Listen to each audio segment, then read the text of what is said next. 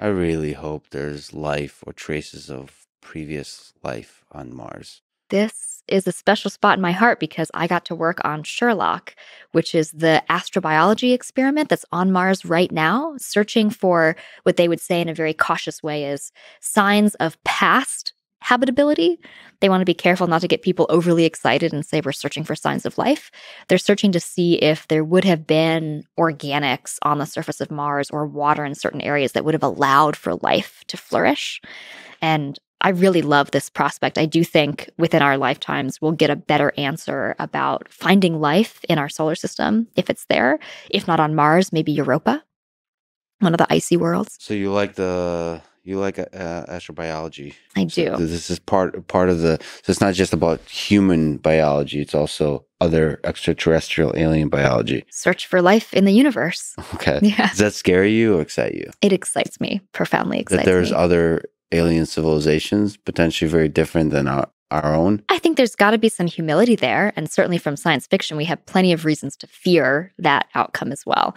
But I do think as a scientist, it would be profoundly exciting if we were to find life, especially in the near neighborhood of our solar system.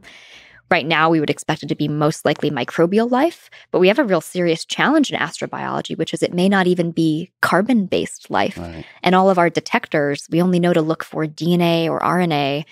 How would you even build a detector to look for silicon based life or different molecules than what we know to be the fundamental molecules for life? And then you mentioned offline Sarah Walker. I mean, Yes. the question that she's obsessed with is even just defining life. What is life?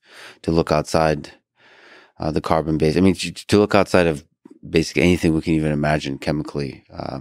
To look outside of any kind of notions that we think of as biology. Yeah, it's really weird. So you now get into this land of like complexity of a measuring of like how many assembly steps it takes to build that thing. Right. And Right. maybe dynamic movement or some maintenance of some kind of membrane structures. We don't even know like which properties life should have, Right. whether it should be able to reproduce and all those kinds of things or pass information, genetic type of information. We don't know, and it's like that's so humbling.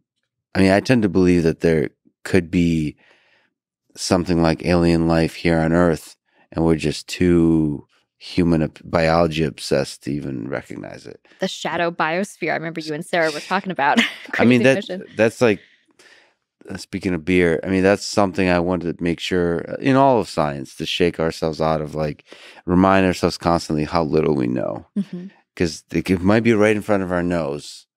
Like I wouldn't be surprised if like trees are like orders of magnitude more intelligent than humans. They're just operating at a much slower scale, and they're like talking shit about us the whole time, like about silly humans that take everything seriously, and we start all kinds of nuclear wars, and we quarrel, and we tweet about it, and then Yeah.